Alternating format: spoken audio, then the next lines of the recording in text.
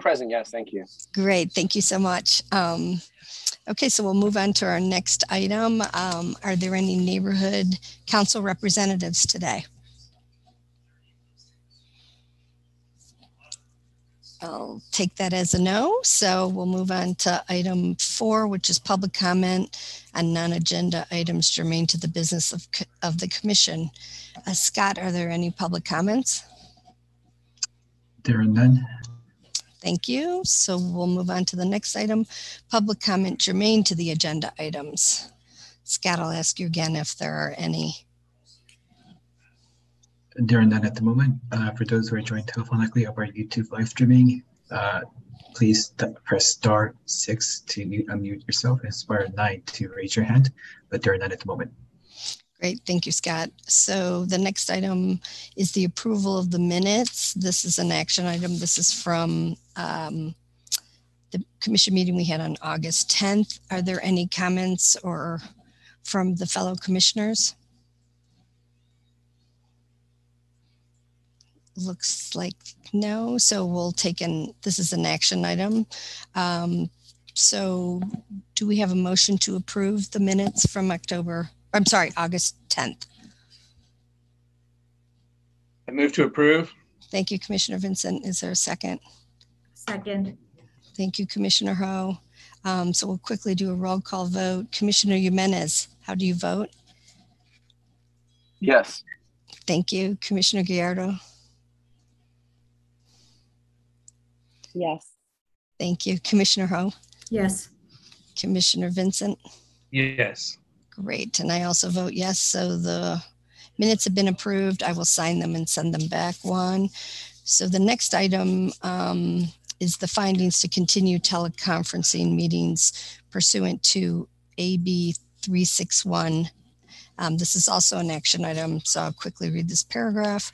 Recommendation to adopt the findings and determination in accordance with AB 361, Section 3E3, that while the state of emergency due to the COVID-19 pandemic, as originally proclaimed by the governor on March 4th, 2020, remains active, and or state or local officials have imposed or recommended measures to promote social distancing, this legislative body has reconsidered the circumstances of the state of emergency, and that the state of emergency continues to directly impact the ability of members to meet safely in person, and or state or local officials continue to impose or recommend measures to promote social distancing.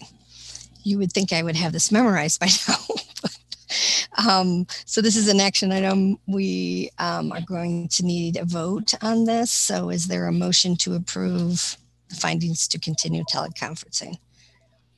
Motion to approve. Thank you, Commissioner Ho. Do we have a second? Second. Thanks, Second. Commissioner Gallardo. Okay, quick roll call vote. Commissioner Jimenez, how do you vote? Yes. Great, thank you. Commissioner Vincent? Yes. Commissioner Gallardo? Yes. Commissioner Ho? Yes. And I also vote yes.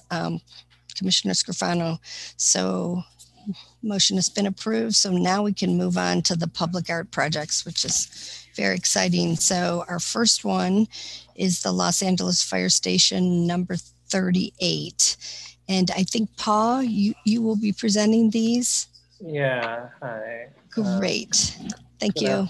Good afternoon, Commission. My name is Pao Pescador. I'm an arts associate for the Department of Cultural Affairs. So I'll be introducing this project. And I actually have not one, but 4 projects today. So you will be seeing me quite often. Okay, so today's, the first project we are kicking off with is the Los Angeles Fire Department Fire Station 38, which is located in CD15. The artist for this project is Glenn Loomis with a budget of $17,625. Today we will be asking for conceptual and final approval. The project will be presented in a moment by a representative from Lonnie, Jose Alvarez, who will be speaking on this project as well as a few other projects that they have coming up today. Just a little bit of selection a little bit of background on the selection. Lonnie put out a request for proposals for several art vendors and received a proposal from Green Communication Initiative, GCI, that they found acceptable after rounds of negotiation. GCI and Lonnie coordinated a mural competition and had a call for 3 artists for the firehouse wall. Lonnie's program manager created an online survey through SurveyMonkey and launched through the growing community outreach list from the Farmers Market Outreach event on May 26th. Lonnie, CGI, and CD15 all promoted the choice ranking vote survey to the Wilmington community. Through this process, they have selected Glenn Loomis. So I am opening this up to Jose, who will be sharing screen and walking us through this. Thank you, Pao. Appreciate all the help on not just this project, but the other 2 projects that we'll have on here. So really, really tremendously appreciate all that you've done for us. Thank you for the time today. Commissioners, I'm going to walk you through this first project that is part of the Los Angeles Neighborhood Initiatives Council District 15 overarching Wilmington Town Square sort of improvement project that we've already begun phase 1 with approval from the Rec and Park Task Force on September 1st. So I'm going to be sharing my screen. Okay. So this is the Wilmington Town Square Firehouse, Station 36. The firehouse is located at 124 East I Street in Los Angeles. This is the community of Wilmington. The artist is Gelson Limas. The title of the work is Vintage Wilmington Harbor. The budget for the project, as Pao mentioned, is $17,625. And I provided the artist fee, material equipment sort of breakdown for you all to see. With regards to maintenance, this project, with all of our other projects, will have a 10-year lifespan. And the Avalon Arts and Cultural Alliance will provide maintenance for this project and the other 2 projects that we'll be presenting as well. So this is the front view of the firehouse. The mural will actually be the 2 stories that are on that alleyway length of the firehouse itself that you see there. It is at Firehouse Station 38. It is part of a community-led and driven effort for the overall Wilmington Town Square Phase 2 project. So this is directly behind the park, which is why we're including it as part of our overall project. That alleyway is directly behind the park space itself. The park is located at 124 East I Street, and it is known as the Heart of Wilmington. So as Pao mentioned, on April 26th, we had an initial community meeting at the Wilmington Farmers Market. This was to get a vote on the theme and color palettes of both the mural and the mosaic project that I'll be presenting later. We created this SurveyMonkey survey, created this flyer that you see here on the left of your screen, distributed it out to the community through previous stakeholders in conjunction with Council District 15, but previous stakeholders that were involved in the first phase of this project of the overall improvement of Wilmington Town Square. So we had a great sort of list of community folks to work with initially. Just broke down sort of what the back end of that data would look like. The community voted on a color palette and the theme of the history of Wilmington. This is then, therefore, we had a mural competition, and we had a survey, and then we had an actual in-person community voting event. These are the flyers that were distributed out to the community to let them know. The mural location, the firehouse is the top mural. There's an additional mural, the town square side of the mural that will be applied for separately through the DCA original mural art application. But given that this is a public property, we are working through that. Apologies. We are working here to have conceptual and final approval for this mural at Firehouse Station 38. We provided the community with designs of the 3 finalists. Our art outreach vendor, Green Communications Initiative, put out a call to artists. We were able to get 6 finalists. The community did a ranked choice vote on these finalists that we presented them with these designs. There was also a community survey where they were able to put in their vote. And then in person, we held a mural vote on the community meeting on July 26th of this year. We were right at the park and explaining to folks what we were doing. The finalist chosen, or the top ranked choice finalist, was Gelson Lemus, and his design was entitled The Vintage Wilmington Harbor. Little information about Gelson Lemus. He is a Wilmington native, born and raised in the arts-rich Wilmington community. He's returning home now, currently lives in Houston, has done a plethora of projects in the Houston area, but this is a passion project that's very near and dear to him. And he's going to be coming in and has the Firehouse mural, which is the larger of the two murals. And this is just a quick timeline of the project from April 2022, when we had our first project meeting with the community at the farmers market, getting color palette and theme voting survey sort of distributed for the 2 weeks that we had it. May and June of 2016, we are working on the mural competition. We launched it through the Green Communications Initiative outreach.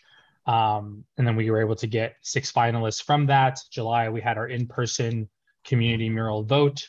And then August, we've applied through the DCA Public Art Project, submitting for this project. Today, we're here seeking approval. And if all goes well, we were hoping to move forward with installation by November.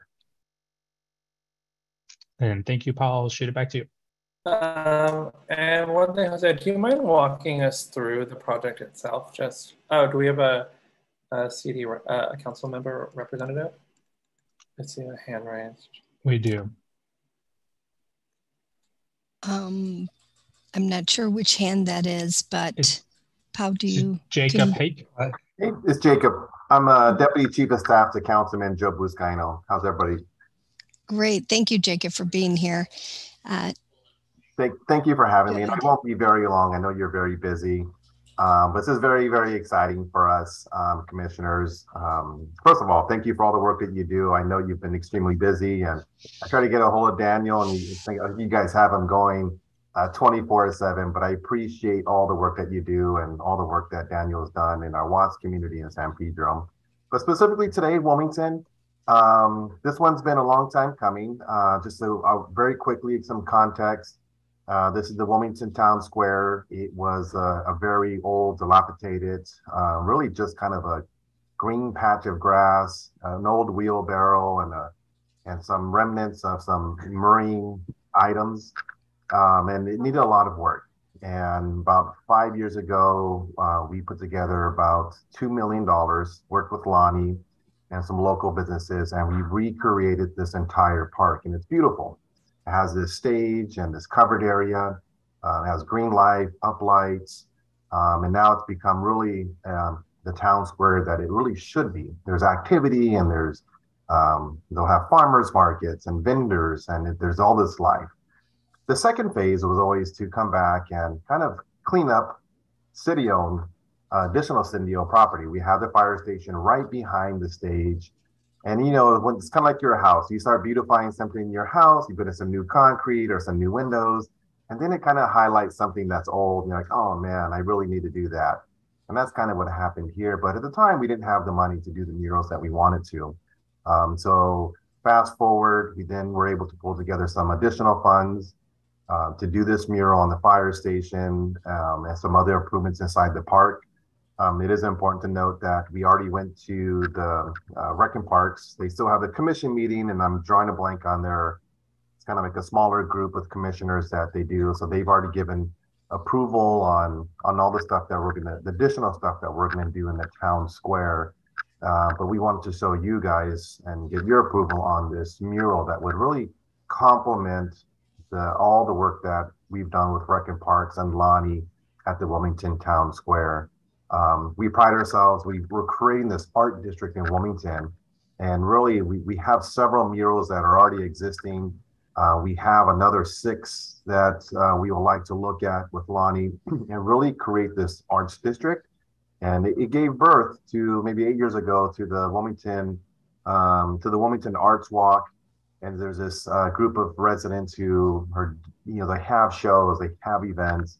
Now they're using this location as sort of their home space. So it's appropriate with this. This is just continued all the work that we've already done. I think this will help spur more art along Avalon. We hope that one day Avalon is really an arts destination where people come to see murals. We have plaques describing the artists, but everything costs money. So we'll start with this piece here, but I want to jump on behalf of the council to express our support and thank BCA for all the hard work you do. And we look forward to doing many more projects with you. Thank you, Jacob.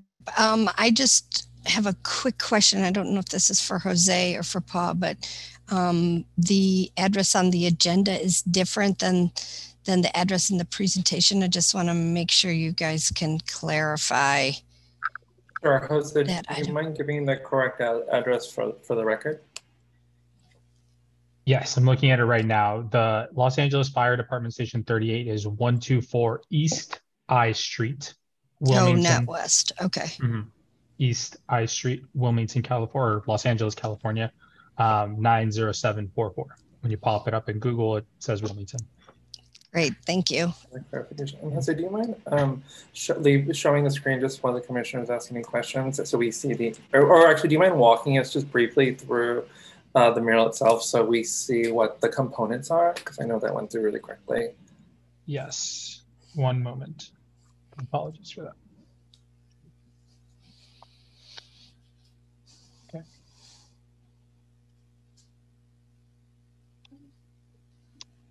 So this is sort of an overhead shot of the Just the mural page. mural Yeah, Just the mural. Just yeah. the mural page. Yeah. Thank So you. there we go. And do you mind just walking us through what we're looking at? Yeah, so this is an overarching sort of understanding of Wilmington's history. The top portion that you see there with sort of the green cutouts is because there's windows on the second floor of that fire station. And so that's just to sort of denote that space would be cut out. But the top would clearly just be Wilmington wanting to show pride in the neighborhood. It's obviously an elevated building, so that would be able to be seen from Avalon itself. And then the bottom portion of it is sort of plays a lot of homage to the shipping industry. There's a canal there, but there's also some historical architecture homes, as well as on the left-hand portion, you see the Dawn Hotel, which is actually the location of the park itself. Where those palms are is actually where the park is technically located, and that is Avalon. It's an old image of Avalon itself. So trying to essentially pay a little homage to the history of Wilmington, and then, sort of highlighting a lot of just Wilmington pride by using the word Wilmington a lot. Great. Thank you, Jose. Does that conclude your presentation? Yes, that does. Unless there's any questions, I'm happy to answer anything. Yeah, I'll open up the floor to my fellow commissioners. Commissioner Gallardo, do you have any questions or comments? If you could, is there any way to zoom in? Because yeah, thank you. Yeah. Mm-hmm.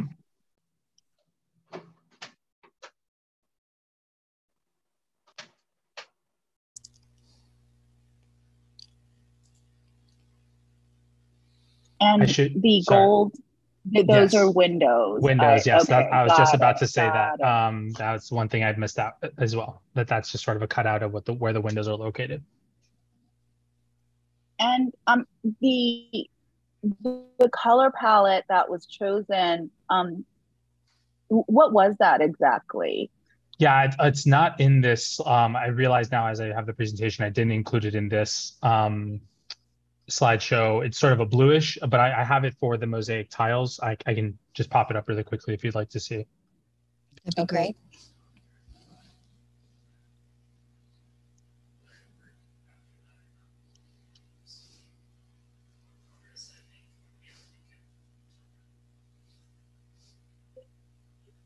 I seem to not have it on here as well. I apologize.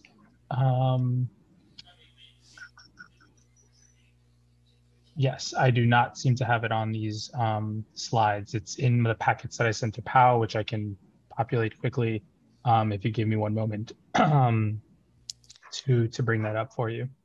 Okay. Yvonne, do you have any other questions, or maybe while he's trying to pull that up, we could move on to other questions? Or can go I back have to no your- other questions. Those were just my 2 questions there, and no other comments. So we can move on to another commissioner. We can come Yeah, and back then to we'll that. we'll come back, Jose, I guess, to that question. So Commissioner Jimenez, do you have any questions or comments? Not at this time, thank you. Okay, great. Commissioner Ho. None. Thank you. Commissioner Vincent? No, just a question on the structure itself. That overhang, is that going to be a deck or is that just roofing? You know, the projected from the fire station? Yes, It's existing roofing. it's existing roofing. Yeah. It's a pretty old building. This is actually a huge improvement to it. Okay. And the colors are to denote the windows. You can see Right. the overhang there. It was just really to show it, but it'll be windows, but it won't be green or blue or things like that. Right. Okay. Great. Jose, how are you doing on finding that color image? I'm popping it up. Sorry. Okay. As he's bringing that up, I just want to say probably on the colors and the theme. So the Wilmington's nickname is the heart of the harbor. And when you're down there, you'll find a lot of IOW, longshoremen, actually Teamsters as well. And so this kind of played into that theme for the downtown area, which Avalon used to be called Canal Street. And it was changed to Avalon because in Wilmington's heyday, people used to come down to Canal Street to catch the ferry that took you to Avalon, Catalina. Changed the name to Avalon because they would stay at the Don Hotel, which is directly across the street, and go from there. So anyway, it's a little quick history on there, but it's a port town, so this was appropriate. Great. And I just have one quick comment, Jose, while you're looking for that. I actually love the mural. I think, it's got a combination of what's the business in the heart of Wilmington area, and then also a few historical elements like the hotel. So I think it's really appropriate.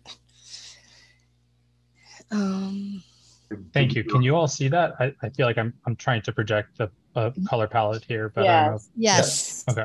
Yes, thank you. And can you toggle back to the mural for a sec? Yes.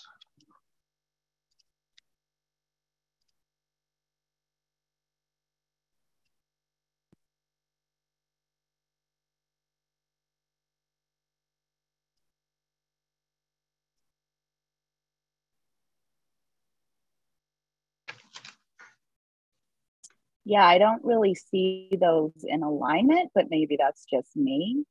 That's the only comment I have is with regard to the alignment of the color palette and the mural. But other than that, it looks great. Thank you. Thank you.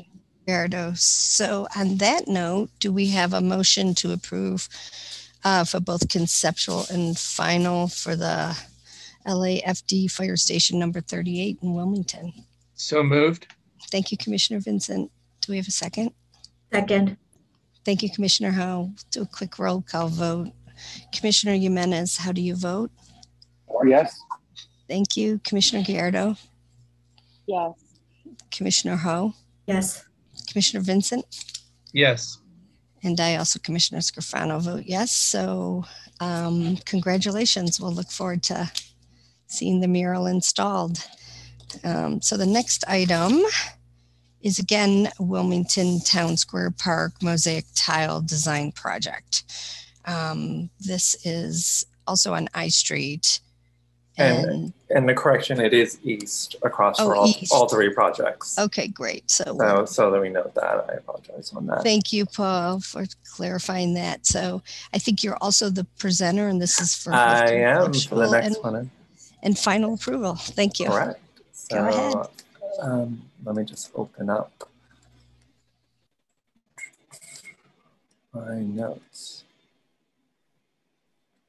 Yes. Okay. So for this project, which will also be presented by Jose as well from Lonnie, this is for the Wilmington Town Square Park in CD15. The artist is Katie Krantz, and the budget for this project is $119,700. Today we will be asking for conceptual and final approval. A little bit on the artist selection process.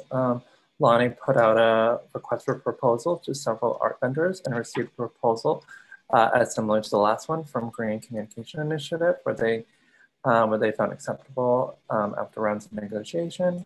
CGI is providing the artistic direction of the Mosaic process. The proposal included working with Mosaic artist Katie Krantz to provide the following components.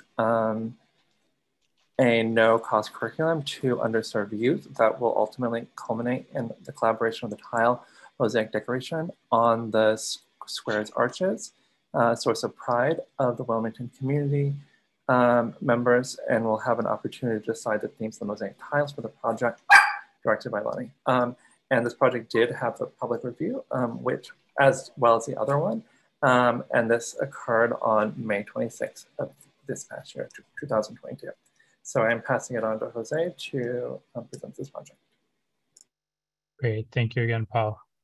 I'll share my screen. And from the beginning, so this is the Wilmington Town Square Mosaic Art installation. As Jacob mentioned, this was something that actually was initially discussed and agreed upon by community folks in phase 1 of the project. I'll show the where they will be located, but there's a reason why there was sort of a colorful element in these archways, because they were specifically supposed to go towards mosaic tiles. Now, the second round, where we do have the funding, we've put in a pretty significant amount of community outreach with regards to youth art project work in particular that are actually helping in the design and development of these mosaics themselves in conjunction with Katie Krantz, who's running this program. We're currently still in the program. We did about 7-8 weeks towards the end of LAUSD's scheduled calendar last school year, and then we were just starting up this week or last week, and we'll be finishing up in mid-October for a total of about 13 to 15 weeks with the artist doing this work at the Wilmington Youth Center. So just a quick breakdown again of the location of the project. The artist, again, Katie Krantz. Title of the work is Wilmington Town Square Mosaic. I provided a breakdown of the artist fee and just some of the overall work. The videographer component that you see there, I will expand on further, but it'll be really interesting. We're actually having a whole video series of these the Wilmington Youth Center art project work that's being conducted, and the students themselves are going to actually be on recorded video that'll correspond to a QR code that will go into a tile, and folks can scan that QR code and learn more about not just the young individual that helped with the project, sort of their experience in the project, and also what the history of Wilmington means for them. That's a direct question that we're asking to fit within the theme of the history of Wilmington. And again, maintaining the project will be Avalon Arts and Cultural Alliance for the 10-year lifespan of this project. And we've been given very specific instruction from the artist as to what should be done in order to maintain the mosaic tiles for those 10 years.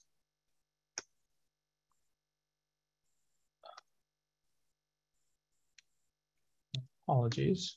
Here we go. My computer is being slow. So this is sort of conceptually what the Town Square Park looks like currently.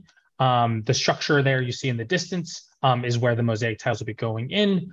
This is just a little bit of background of how this was part of phase 1, and it was the initial development of the park. That can be seen here, and then this renewed funding is allowing us to develop this added layer of art into the park itself.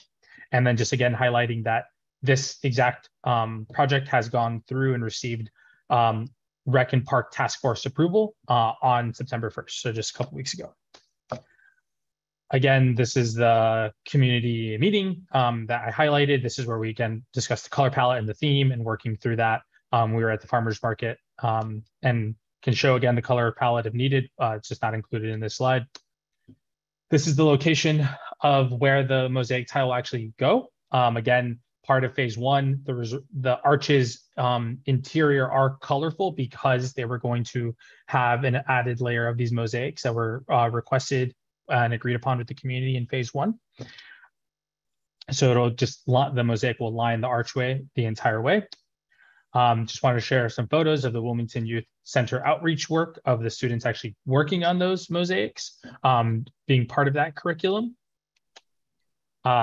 Physical elements of them creating the mosaics, and the cutout here is actually Katie Krantz sort of mock-up of what those are actually currently looking like right now, of her taking the students' designs and building it into a larger mosaic tile.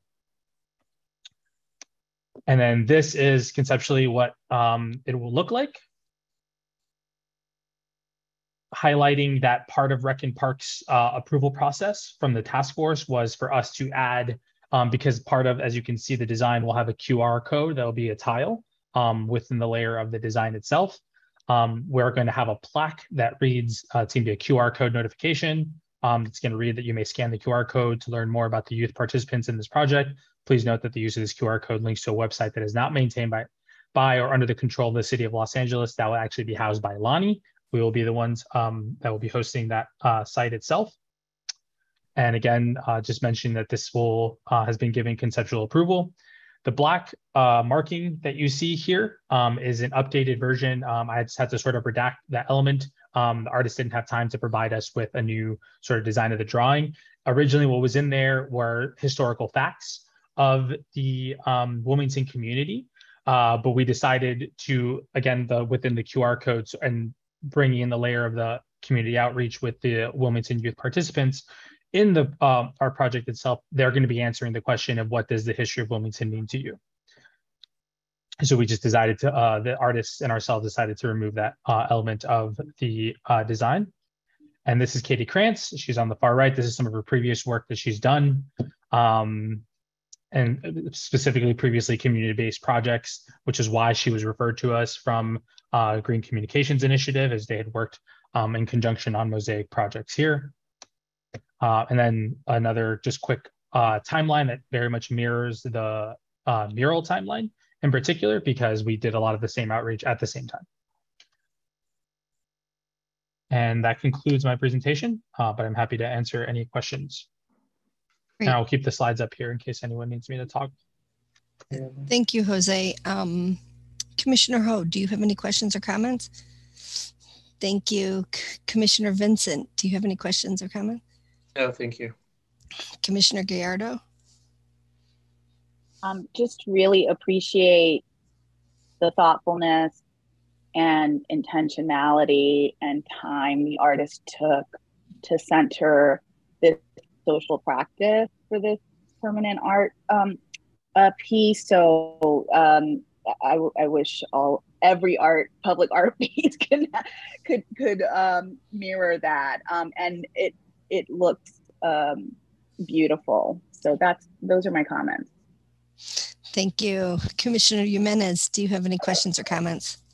Not at this time, other than it's just very beautiful. Yeah, I agree. I think it's really fun, and it's going to be exciting to see. It's so nice that all these projects are kind of happening at the same time in Wilmington. So on that note, do we have a motion to approve the Wilmington Town Square Park Mosaic Tile Design Project? This is both for conceptual and final. Move to approve. Yeah, thank you, Commissioner Gallardo. Commissioner Vincent, did you want a second? Second. Super, thanks. Okay, so we'll do a quick roll call vote. Commissioner Jimenez, how do you vote? Yes. Great. Commissioner Ho? Yes. Great. Commissioner Gallardo? Yes. Commissioner Vincent? Yes. And I also vote yes. Congratulations. It's exciting. So our next project is also in Wilmington. It's the Town Square Park Historical Plaques Project. This is both for conceptual and final. Paul, I know you're going to be presenting, and this is also in CD 15. So very exciting to see. Welcome back again. So this project will be installed at the Wilmington Square Park as stated a second ago for CD15. The artist for this project is Tony Lewis with the budget of $100,000. Today we are asking for conceptual and final approval for this project. Jose, again, from Lonnie, will be presenting this project. Lonnie went through a standard bid process for the WTS Phase 1, the Wilmington Town Square project, and procured Lewis and Shoeplane Architecture and Design Firm through the standard city procurement process. This project did go through a public review, which I know Jose will speak about in a minute. Lonnie worked with the community-led project steering committee, but also the Wilmington Historical Society to ensure the accuracy of these historical facts. The community reviewed and voted on these plaques in January 26, 2016, as well as on November 3rd, 2017. This has been a project that's been in the works for some time. Again, I will pass this on to Jose to present this project. Thank you very much, Pao. I'm going to share my screen.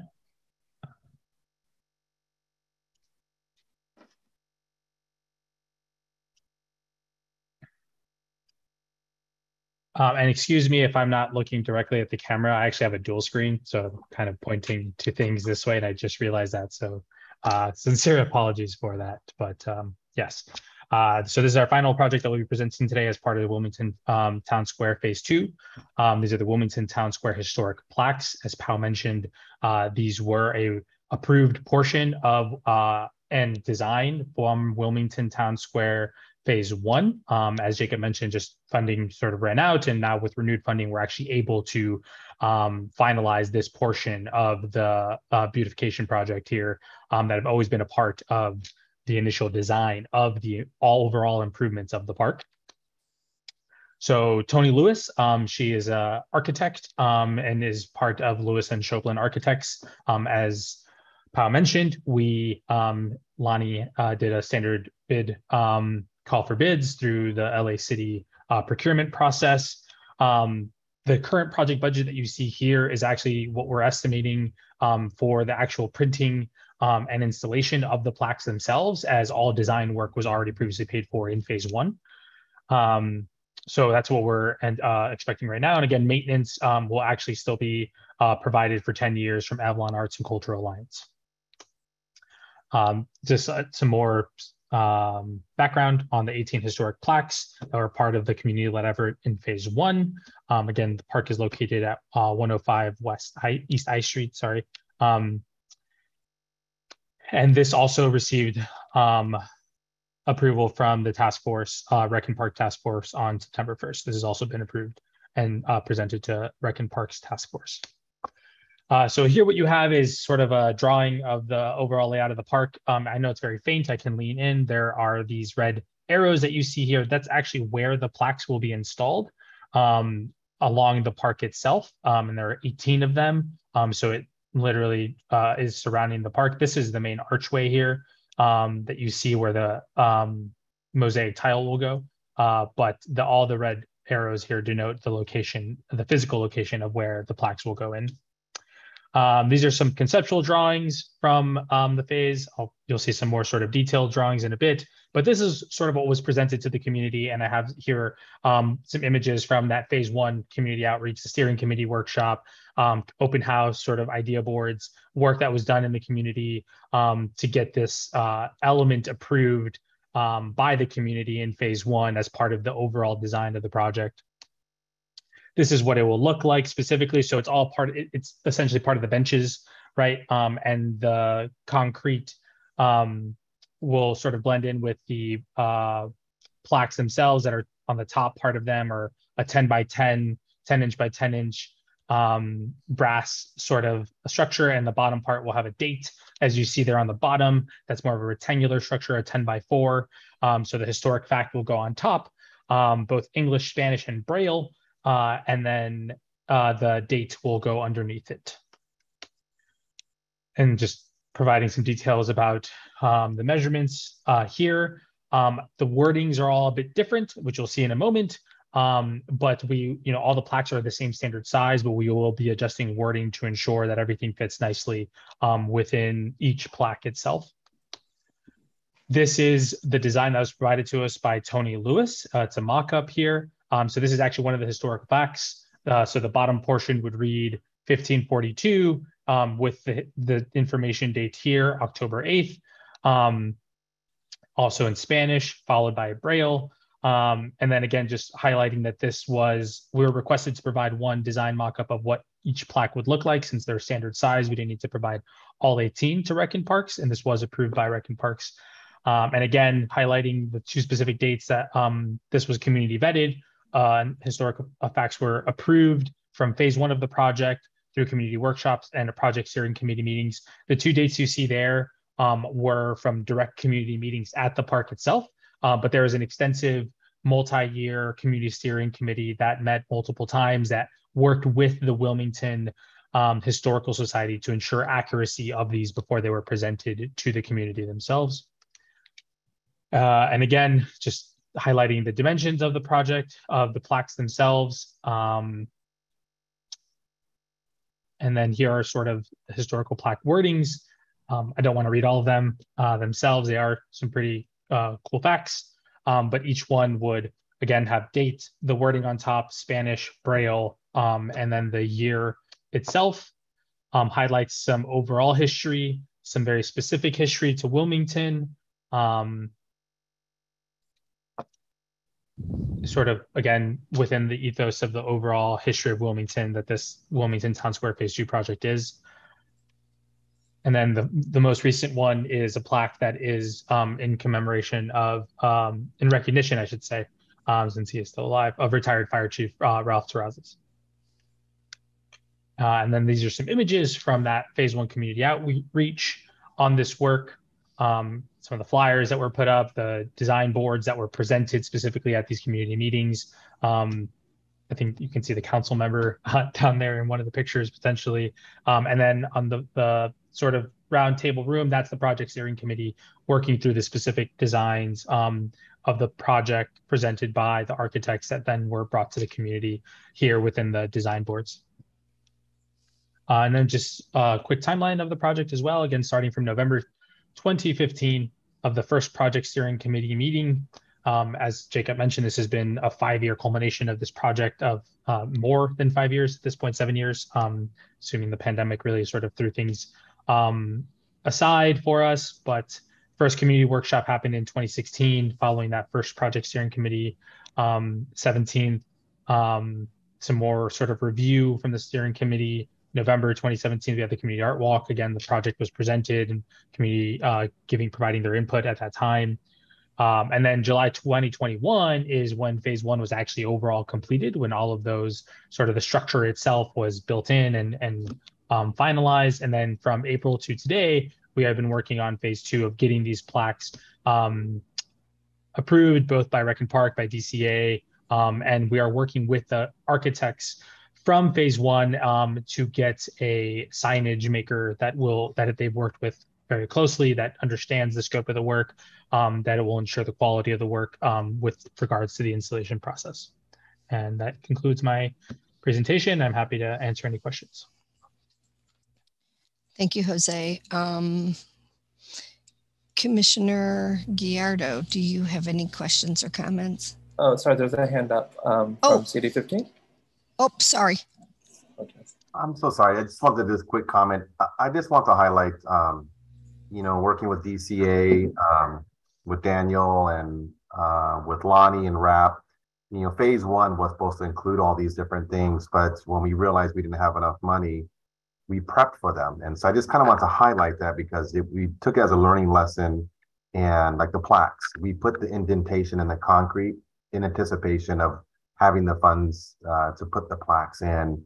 The mosaics, we had the indentation and we put the wood to fill in that gap until we can put the mosaics. And we purposely wanted to work with the community to have what they would want to see, but also it has built-in ownership and it helps protect this area. So I just couldn't help myself. I want to highlight all the work that's gone into and prepping for it. And I do want to say my boss is big on uplights. He wants everything looks beautiful during the day, and the night comes, you can't see anything. So we have a lot of uplight. So these arches with the mosaics inside will have light at night. You'll see these vibrant colors. The mural on the wall has uplights. I mean, there's a lot of different elements to it that looks amazing during the day and at night. But these plaques will be the last piece to it that kind of completes the whole experience inside the Wilmington Town Square. So anyways, I just want to thank Daniel and Lonnie and everybody else and RAP. It's a very unique project with a lot of elements. But I think it's something we can all be proud of. Thanks, Jacob. And I just want to say thank you to you all and to Lonnie and to our DCA team and to RAP as well for really thinking and doing such a beautiful, thoughtful project here and really activating this space in a really wonderful way. So thank you.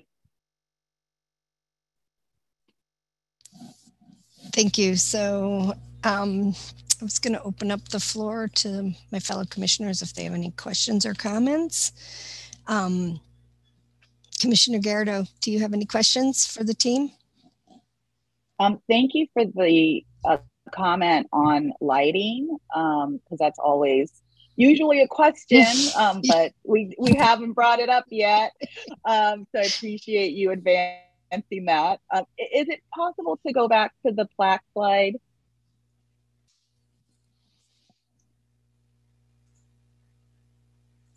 Sorry, Okay, this one this or is the overarching like the this? the other, yes. And then the material, can you, it was an example of the material? With an example of the material. Yes, there was an image with a bronze-like reference. No, did I make that up, or I thought I saw that in your presentation? there was one in the mosaic. I mean, they are going to be bronze. I just don't have that sort of representative of what that's going to visually look like. In the mosaic presentation, there was like a plaque that was a bronze plaque that had wording on it. Oh, okay. And I think, Jose, why that's being brought up is we normally need to see the sort of what the bronze plaque looks like as far as a material finish. So do you have any images that you presented before the community that, is it a lighter bronze, a darker bronze? I was given this as one moment, please. Yes. Can bring up the the reason we're asking this is the commission is pretty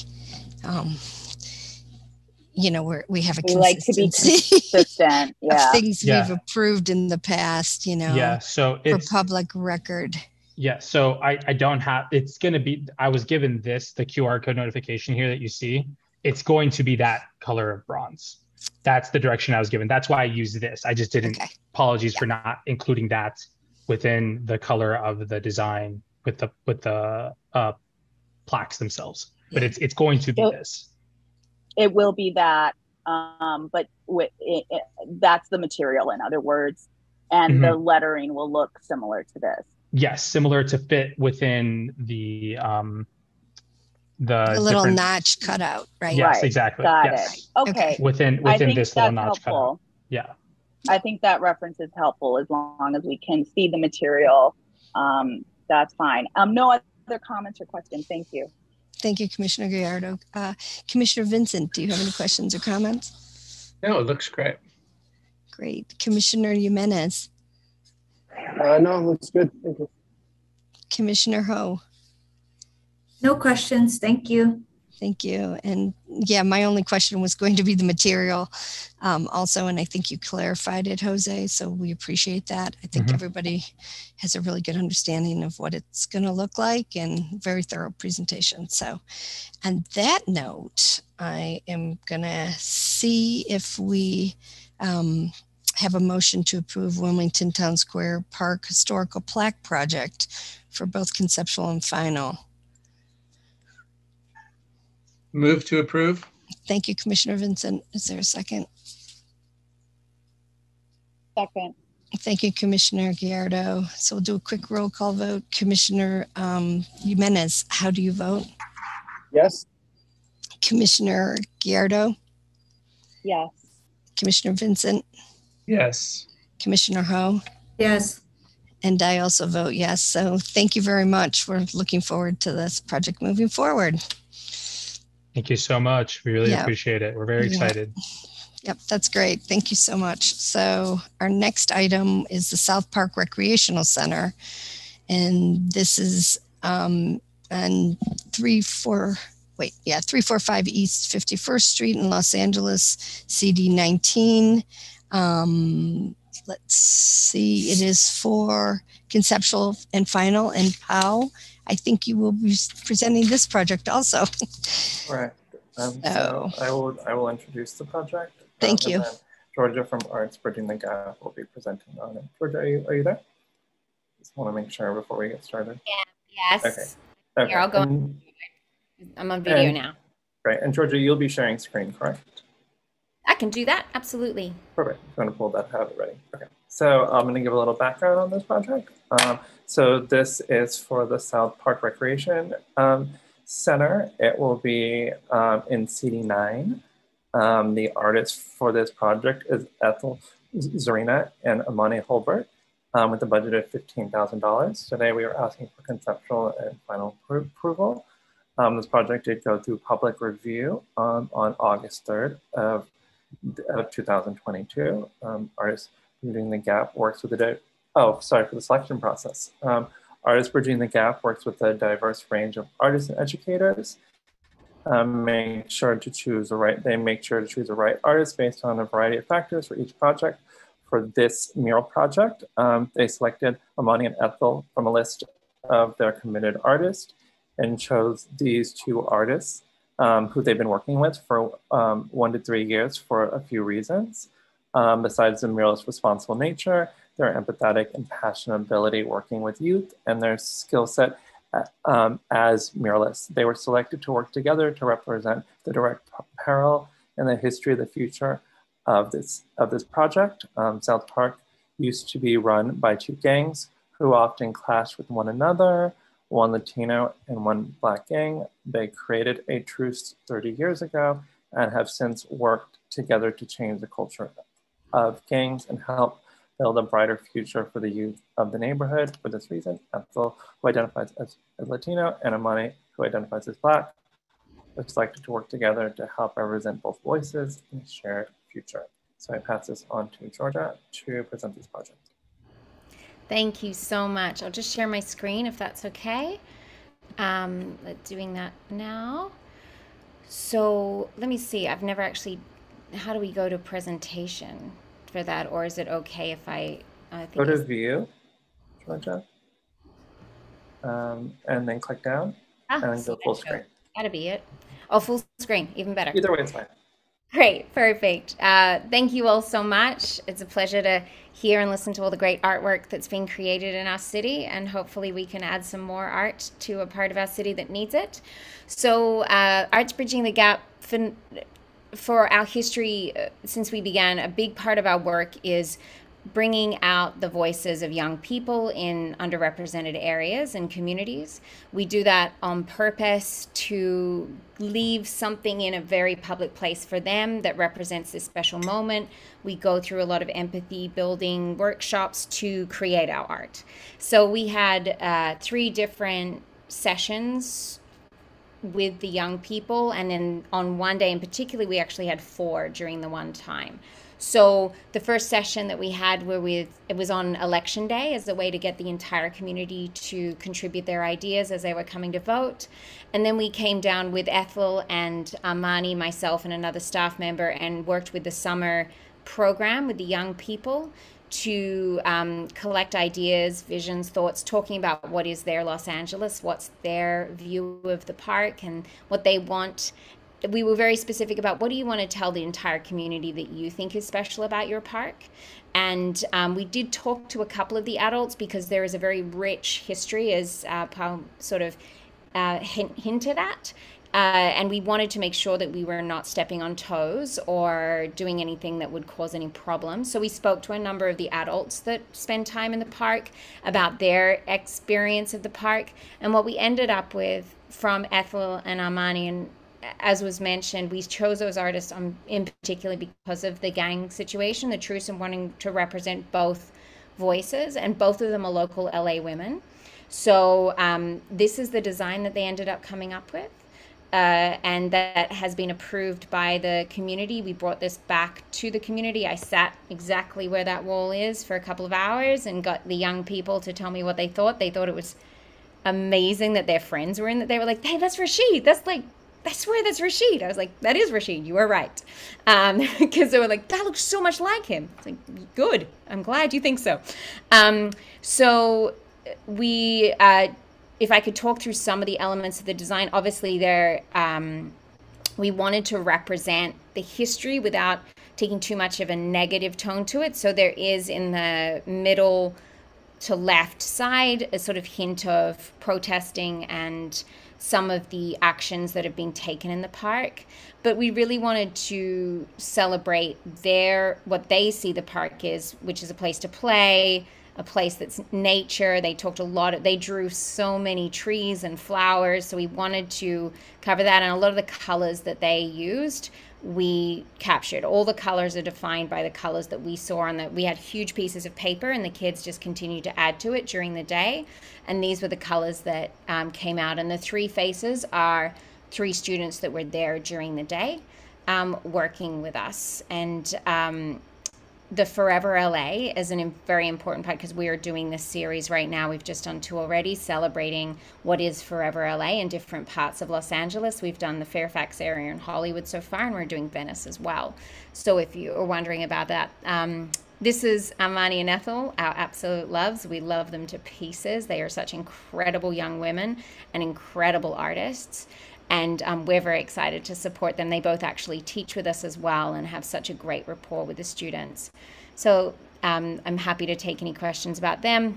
Timeline-wise, this will move pretty quickly because all of our paintings we do with the community, which means that we get a lot of people with paintbrushes in hand and things move fast.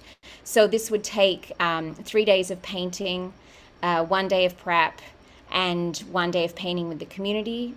We would put the graffiti coating on. We work with Graffiti Control Systems to do all of our coatings. They're one of the city, I was going to say ordained, but I don't think that's the right word. City approved. I don't think you ordain Graffiti Systems, but you never know. It's pretty religious to us at this point. So the mural would stay on for 5 years, and we would take responsibility of communicating with Graffiti Control Systems to maintain the mural over time. And Asia, who is the park administrator, already knows that the process is she'll call Josh or me, and we'll get that taken care of immediately, because we all know how important it is to take the graffiti off as soon as possible so it doesn't invite more tagging. The budget, as we spoke about, is 15 grand. We try and do things very affordably because we're a small nonprofit, but we also want to make sure we can do a lot of work. So that's why this number is lower than some art projects, but we are still paying the artists a number that they feel great about, and we feel good about that too. Just to give you a bit of reference on what the wall looks like currently, wouldn't exactly say it's beautiful, unless you're a big fan of beige, and I don't want to judge. And it is the teen room. So Snap has just spent quite a bit of money putting in computers and refurbing this room. So we figured we might as well give it something extra special to have them be excited about. Context on where it is in the park. This is the South Park Recreation Center. It is sort of in the center in many ways because you come in through, if you can see my cursor, that's the entry to the park right there. So there's that entry, and then there's that entry that most people use. And these are all sports fields. And so there's lots of, oh, sorry, I had it all the way wrong. They come in this way. I was around the other way. And this is all sports fields. So lots of sports, lots of play equipment looking directly at the mural the whole time. I'm just trying to think if you need to see the surroundings of what the area looks like. This is sort of what we're looking at with the mural going in there. I am open for all questions and any comments, and hopefully we can work on this project together. Thank you, Georgia, for your presentation. I'm going to ask the fellow commissioners if they have any questions or comments. Commissioner Vincent, do you have any questions or comments? No, I love the life in the mural, and I love the fact that they included in the background activism, which is a very important part of any community. Yeah. Commissioner Ho, do you have any questions or comments? Despite liking beige, I think this is beautiful. Thank you. Thanks. Commissioner Jimenez, do you have any questions? No questions, but I just love how lively it is, and I love the spirit to it, and it really kind of uplifts the area. Great. Commissioner Gallardo, do you have any questions, comments? I love it. I love that the artists were paid fairly in that budget. And the legacy of Black and Brown solidarity as exemplified in this work of art is just beautiful and something to be celebrated. Thank you. Great. Yes, and I also love it. I think it's really fun. The colors are great and the scale is perfect. So thank you. So on that note, do we have a motion to approve? Sorry, I flipped the page. South Park Recreational Center for both final and conceptual, and final. So moved. Thank you, Commissioner Vincent. Do we have a second? Second. Thank you, Commissioner Ho. So we'll do a quick roll call vote. Commissioner Jimenez. Yes. Thank you, Commissioner Gallardo. Yes. Commissioner Vincent. Yes. Commissioner Ho. Yes. And I also vote yes. Congratulations. Thank you all so much. Yeah, thank you. So our next project is West Hollywood Neon Dog Park. And this is also for both conceptual and final.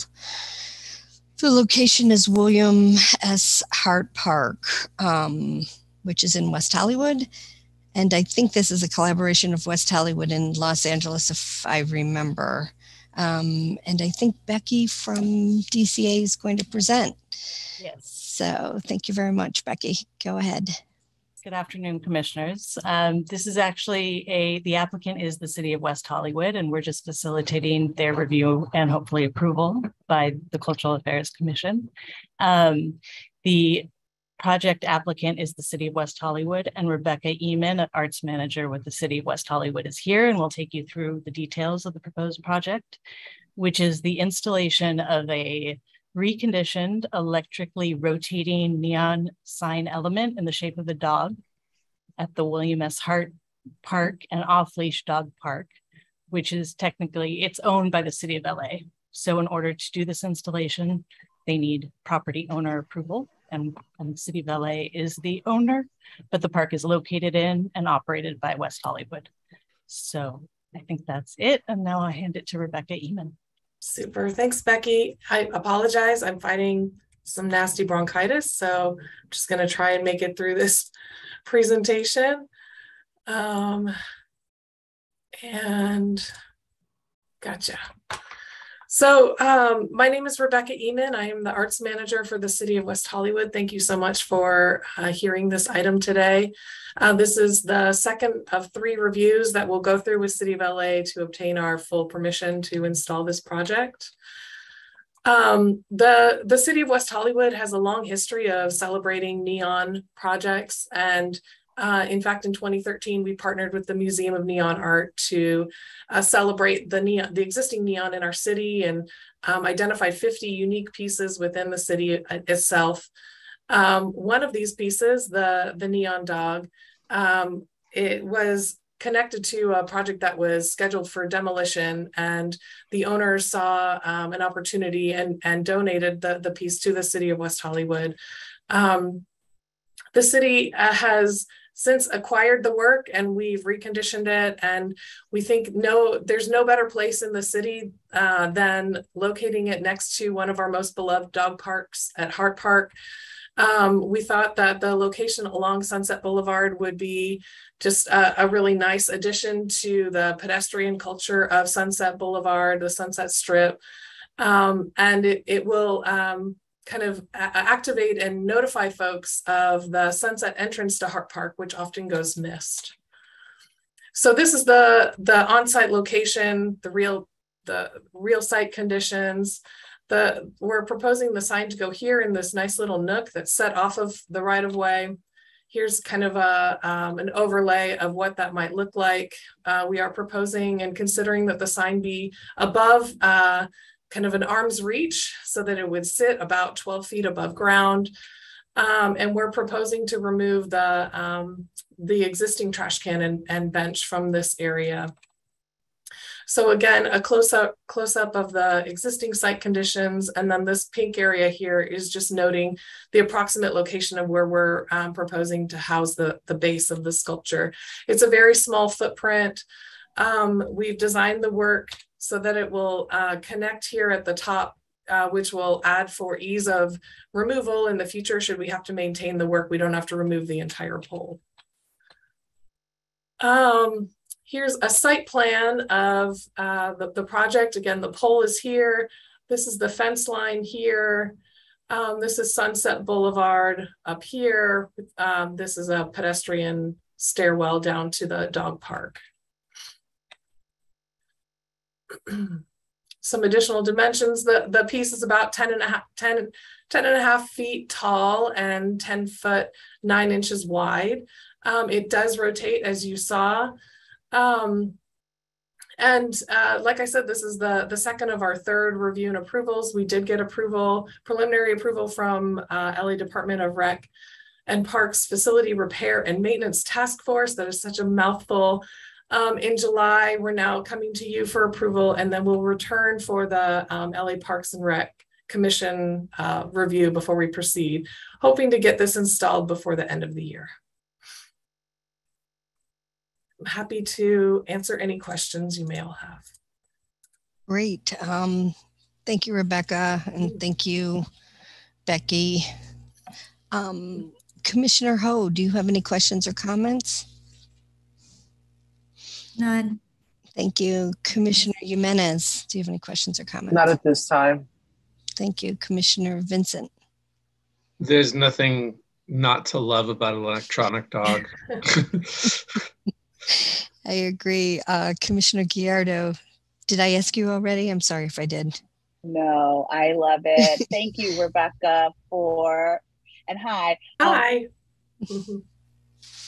For presenting this lovely project despite not. Yep. I also don't have any questions. I think it's really fun. I think the location's going to be fun, and everyone's going to see it from both sides of Sunset, and yeah, it makes I think all of us smile. So on that note, do we have a motion to approve item number E, West Hollywood Neon Dog Project? Motion to approve. Thank you, Commissioner Ho. Do we have a second? Second. Thank you, Commissioner Vincent. Or was that Commissioner Jimenez? That was me. Yeah. Oh, thanks, Ray. Ray. Okay. All right, so we'll do a quick roll call vote. Commissioner Gallardo, how do you vote? Yes. Commissioner Vincent? Yes. Commissioner Ho? Commissioner Jimenez?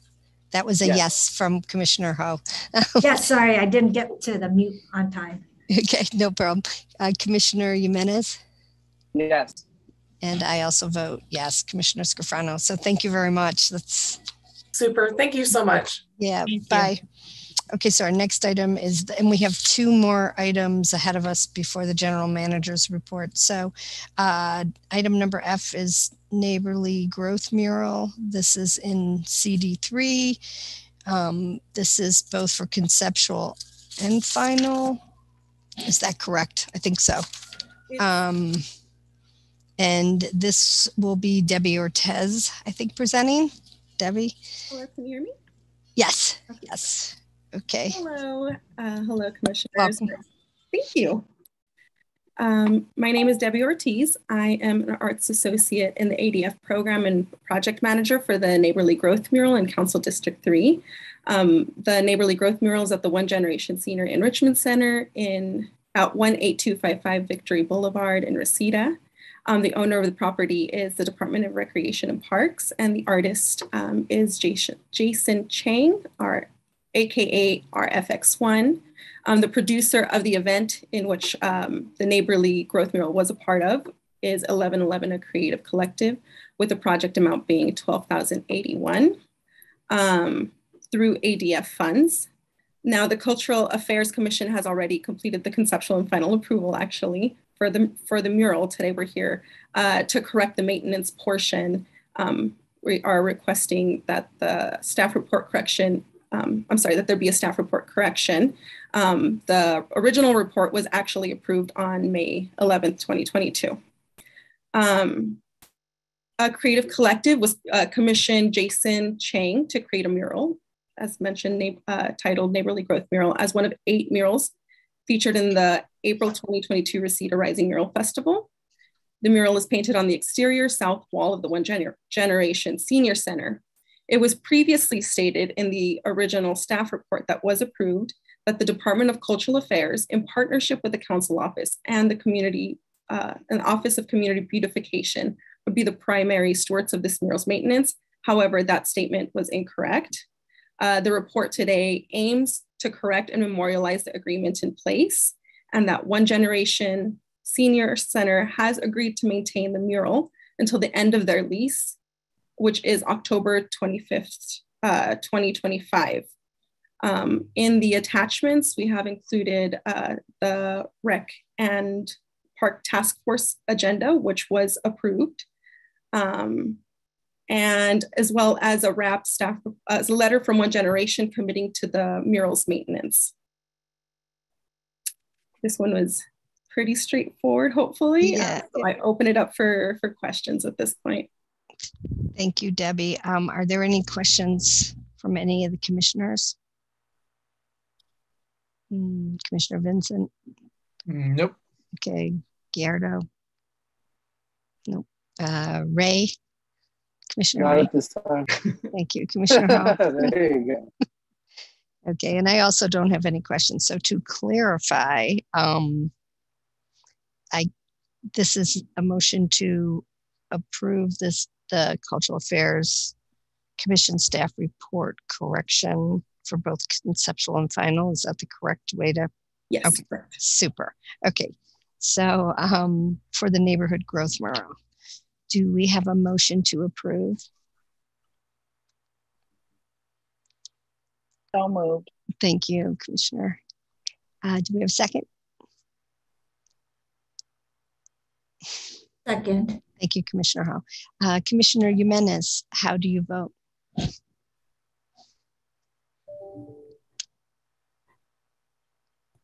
Ray? Commissioner Jimenez, how do you vote on Neighborhood Growth Mural? I'll come back to him. Commissioner Vincent? Yes. Thank you, Commissioner Gallardo. Yes. Commissioner Ho? Yes. Commissioner Jimenez?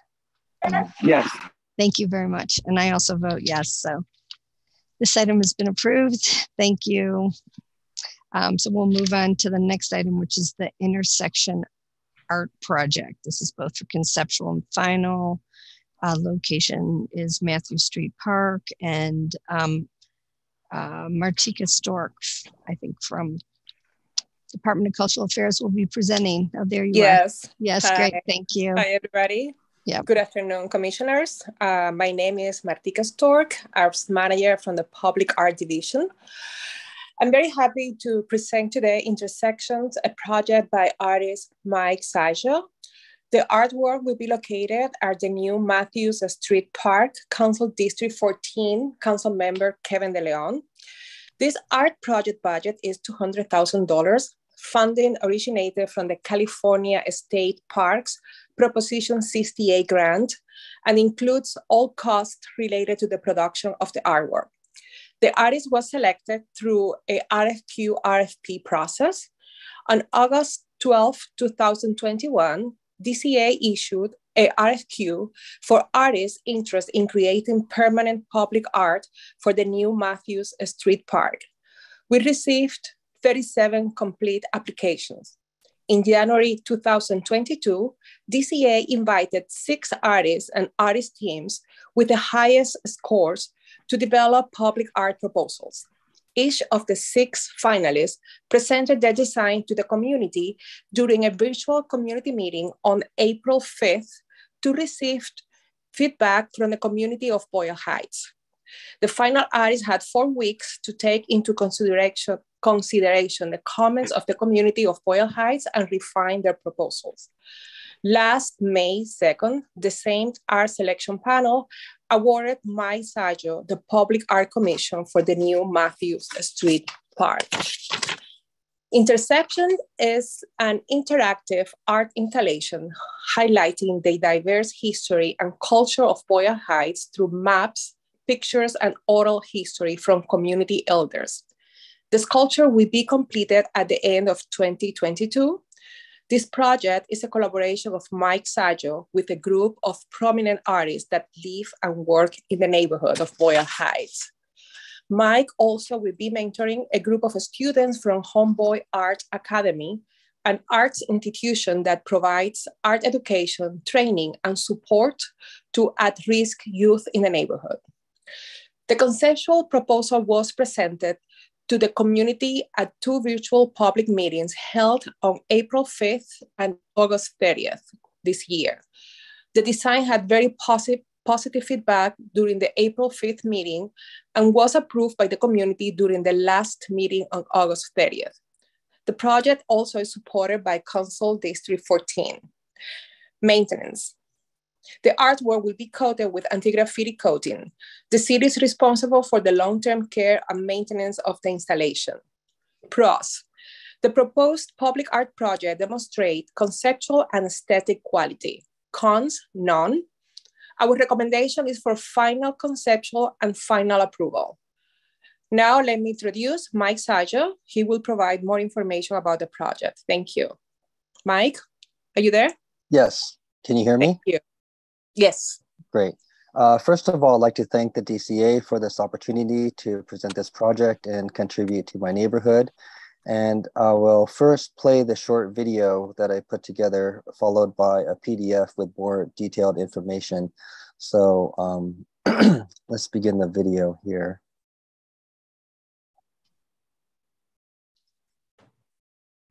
The challenge of history is to recover the past and introduce it to the present.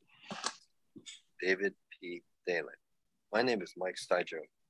I was born in Boyle Heights, next door to the Matthews Park site.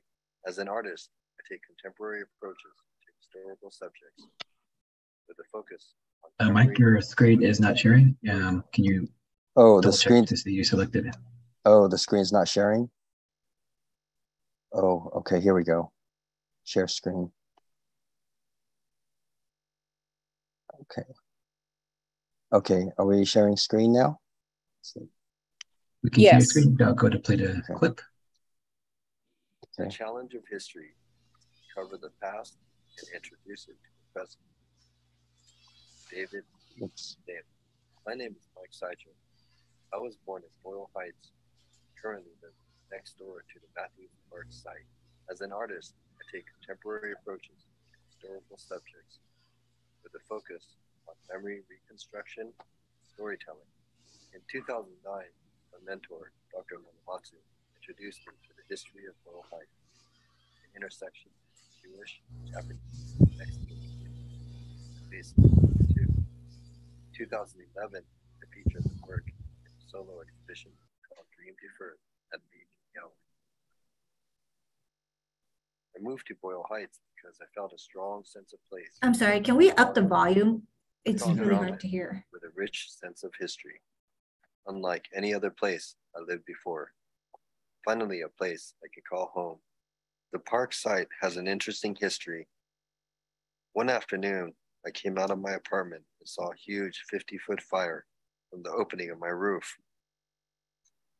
The 2-story green craftsman house boarded up and covered in graffiti, was an epicenter for criminal activity. A wave of violence, theft, and vandalism impacted the whole community. Then the house burned from the inside out and was demolished, gone within a week.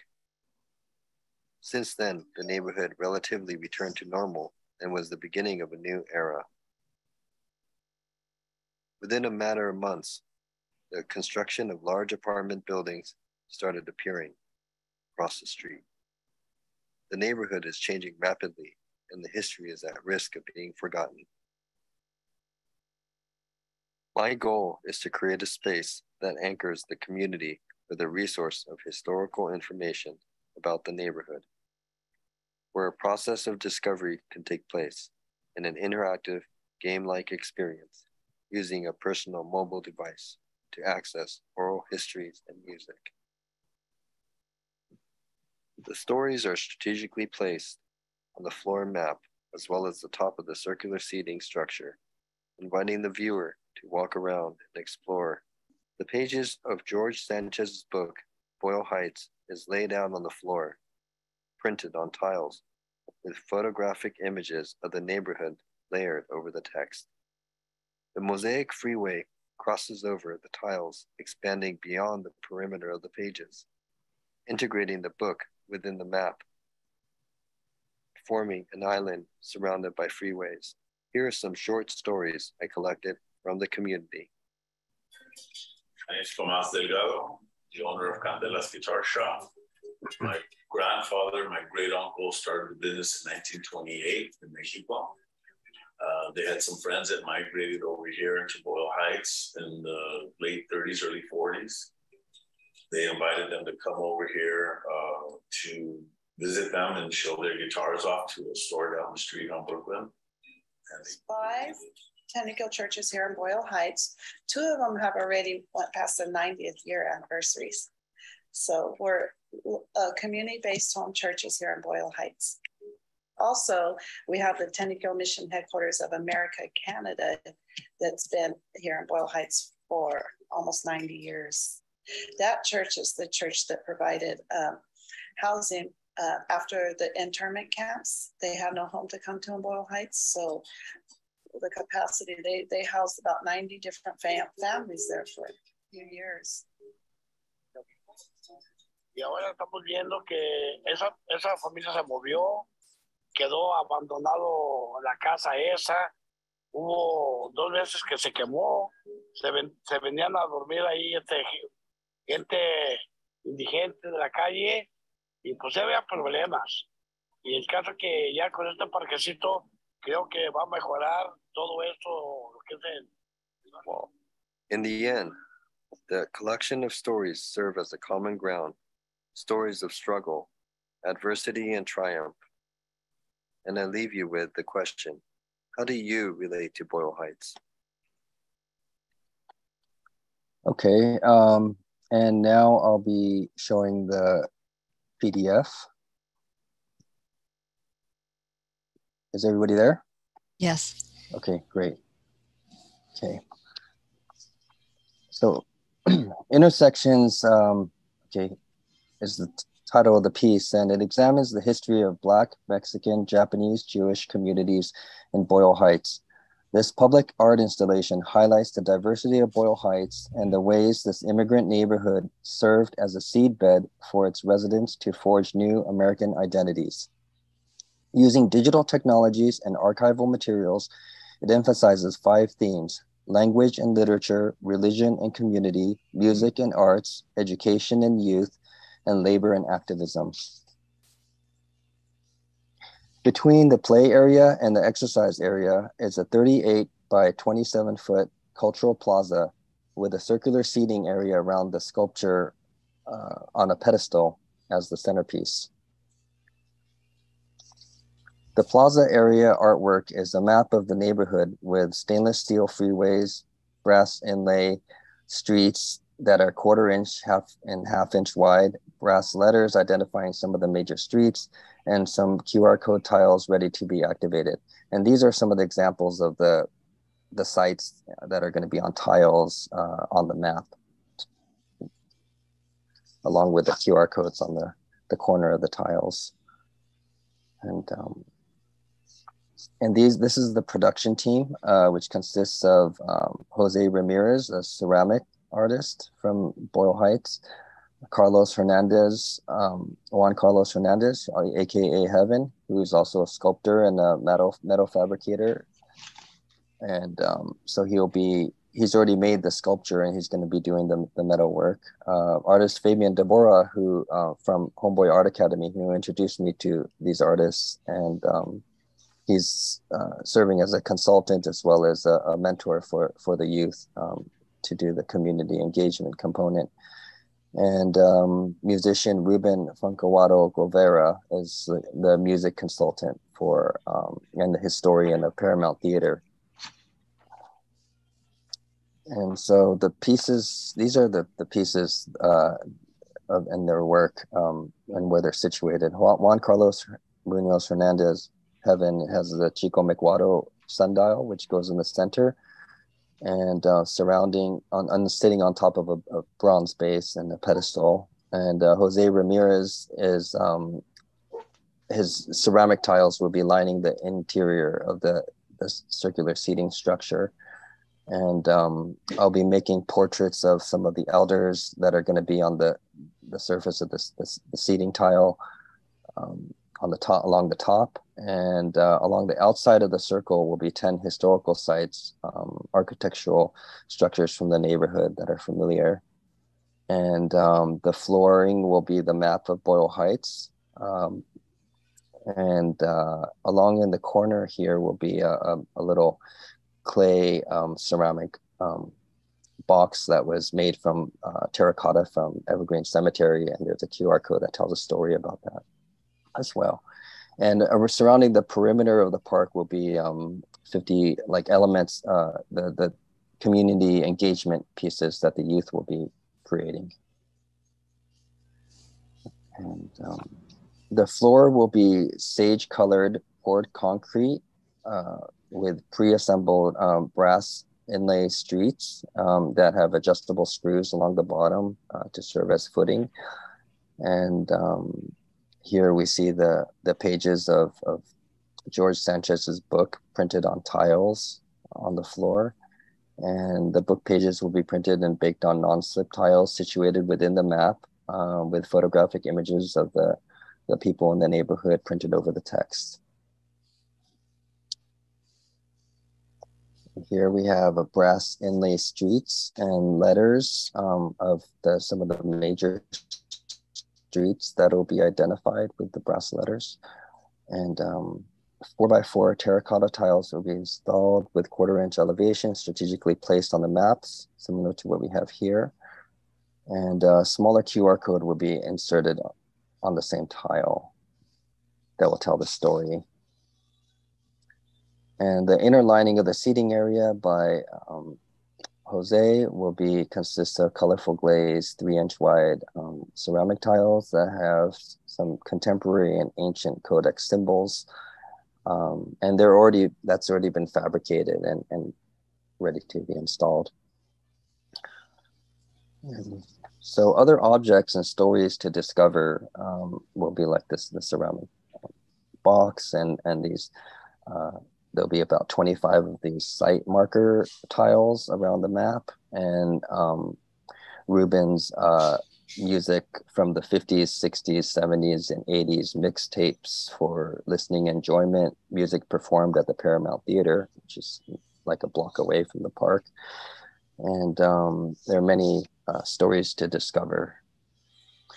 These are some of the historical buildings that will be featured on the outside of the circular seating structure, and it may be repeated on the floor to get an orientation of its location.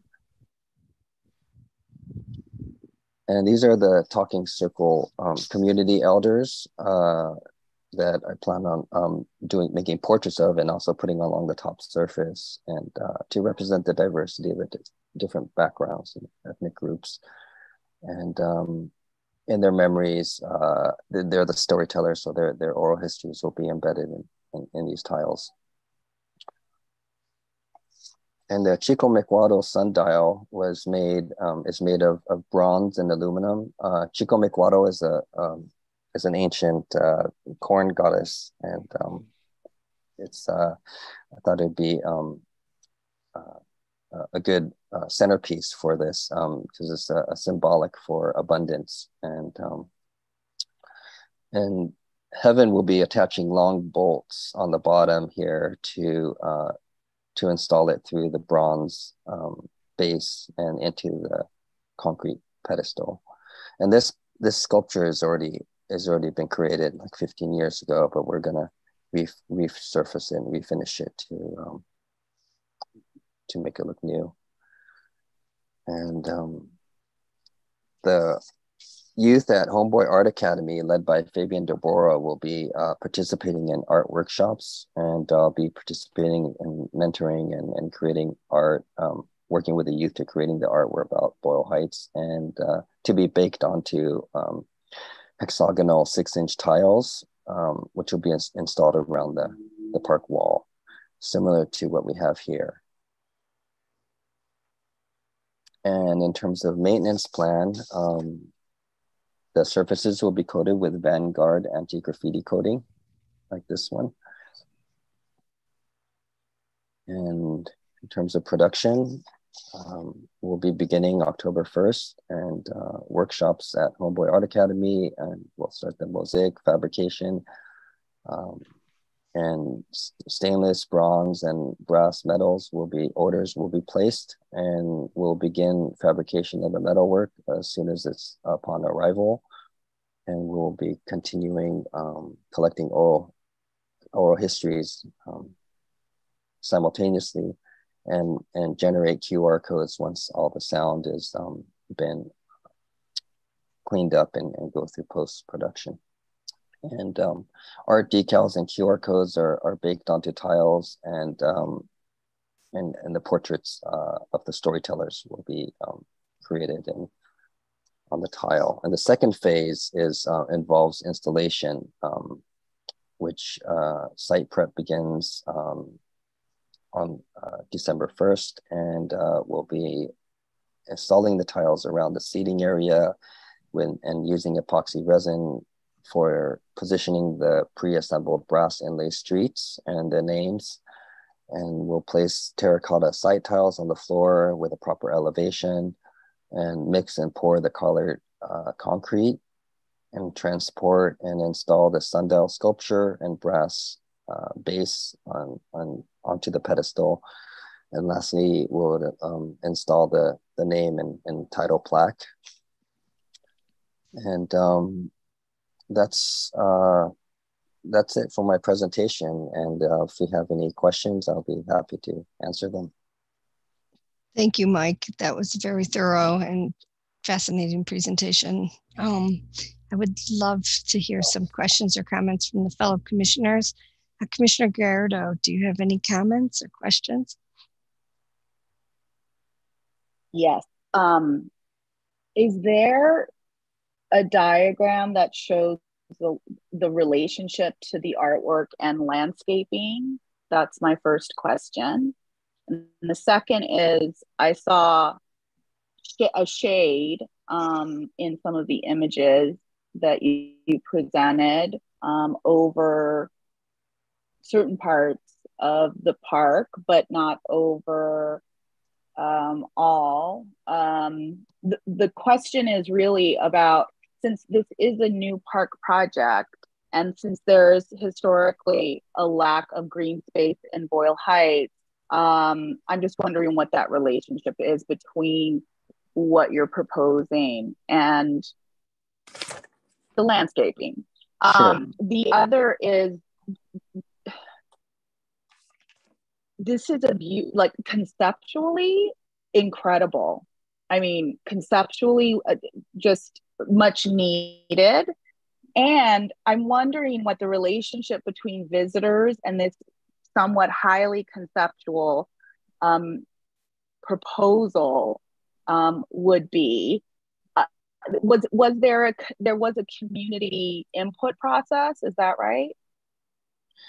Yes, I've been researching the history of Boyle Heights for the past like 10 years and working previously doing exhibitions about the history. And along the way, I've met community members who've been sharing stories with me. And at that point, I felt that the oral histories and the oral tradition was an important thing to preserve. Yeah. And so that kind of, it came from that idea to put it into a public space and having it publicly accessible. And so that's why I love that. Like, I love that part of the project.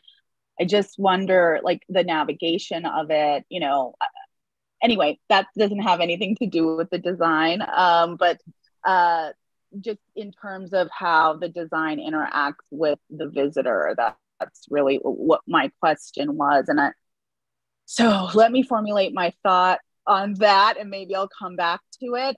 I so appreciate the intentionality in which you picked your partners. Ruben, Fabian, Jose, know their work, worked with them individually.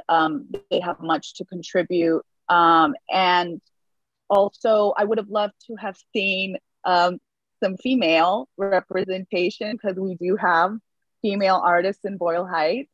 Mm-hmm. And I hope that could be addressed in you know, some of the ongoing interviews that you're doing that will inform the piece. Other than that, my big question is the landscaping, right? Because this is a rather vertical, horizontal kind of aesthetic. Sure. And I'm just wondering how the landscaping will round some of that out. Okay, well, we've been meeting with the architect about this, and the lake landscaping hasn't been installed yet at the park, but the plan is that the surrounding areas of the play structure and around the exercise area and around the courtyard will be native plants, and so there's going to be some green plants there. And then within the inside, we're talking about possibly putting some type of gravel or plants inside there too. In the past, fellow commissioners, please help me out here. We've normally seen, I know this has been a point of discussion where we usually see landscaping along, or even like, you know, conceptual drawings of the landscaping. Again, this goes back to the shading part, right? Like, where's the shade in this park? Especially if we want folks to be observing, understanding it's a sundial, but, you know, observing and navigating through the map, through the various elements, you know, will shade be yes. Understanding a lot of native plants are low to the ground, right? Like, where's the shading? The shading will be with the red canopies that are on both sides of the plaza area. And in the morning, the sun will cast a shadow, and the afternoons, the sun will cast a shadow over that area. And there's pathways that go around the landscaping. There's curved pathways from both entryways. And so that's pretty much where all the plants are going to be placed, it seems like. And then that leads you to the center, which is the plaza. Yeah, I just want to add, if I can for a second. Yes, go ahead. It's a very small, it looks like a huge park, but it's a very small. I know the area. Yeah. It's very small. And that was the design that we got when we started this project. That's what we got from Recon Park. And they know the issue that because we also ask for any kind of big trees that they can, you know, put around the sculpture. This is something that they're considering. But again, this is the design that they have. It's a very small space. I don't think that they have a lot of space to plant big trees around, because they don't have the physical space for that.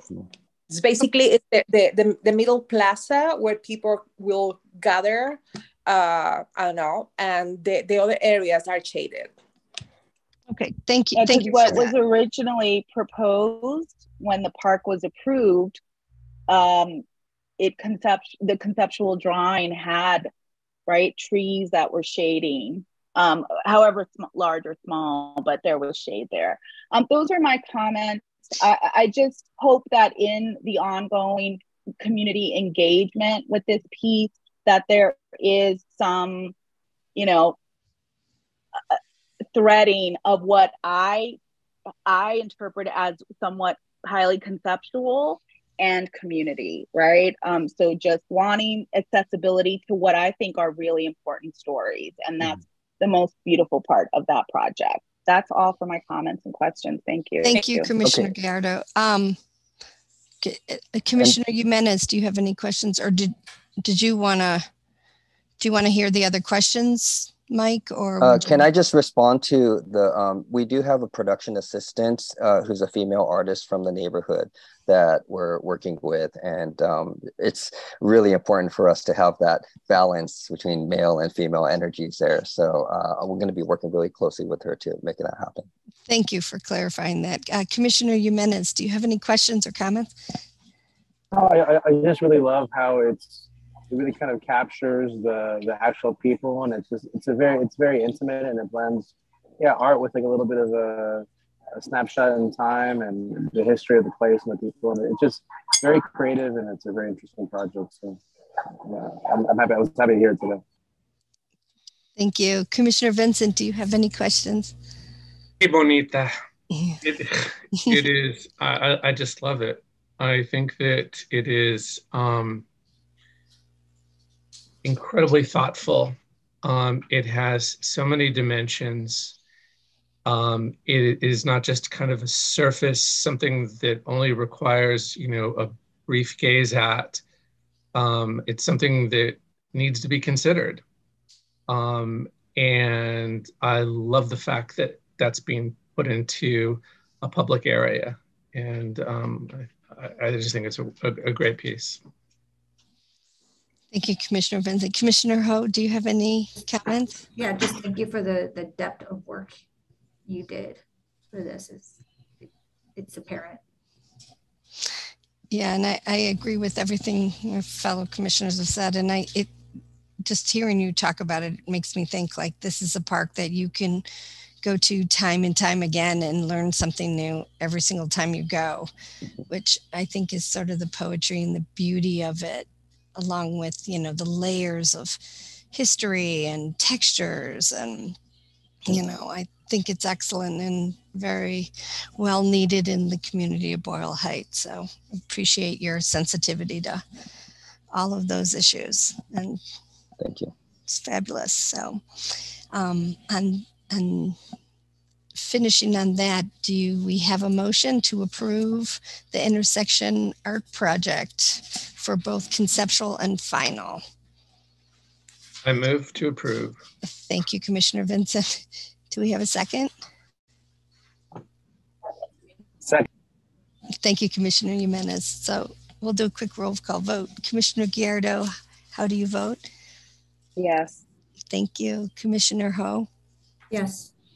Commissioner Jimenez? Yes. Commissioner Vincent? Yes. And I also vote yes. Thank you very much. And very excited to see. You need to let us know when the opening of this is. Will do. Thank you. Thank you so much, everybody. Thank you. Thank you. Okay, so I think that wraps up all of our items before us, and now we can move on to the general manager report. So Daniel. Wonderful. Well, again, what a great group of projects that we had today. They all were just so well developed and thought out and thoughtful, and really captured the communities that they represent. So just really, really exciting to see. As I get started, before I get started, I should say, I want to take a moment to introduce somebody to the commission. We are very excited to be welcoming aboard the department's new executive administrative assistant and commission assistant. We have Stella Bellegarde, Stella Bellegarde Scranton, who is joining us from most recently from DWP, but she has also spent, she has quite some time with the city with LAWA and Lacers, and I believe starting with the fire department. So we're very excited to have her. I want to introduce her and ask her to say a few words. Pleasure meeting everyone. Can you hear me okay? Yes. Okay. Pleasure meeting everyone. My name is Stella Belgard Scranton, and I've been with the City of Los Angeles for 15 years. Really excited to be with DCA, and I love art and culture, and I'm a native Angelino, so I'm very excited to just be a part of this project and see all of the adventures that we're going to enjoy together.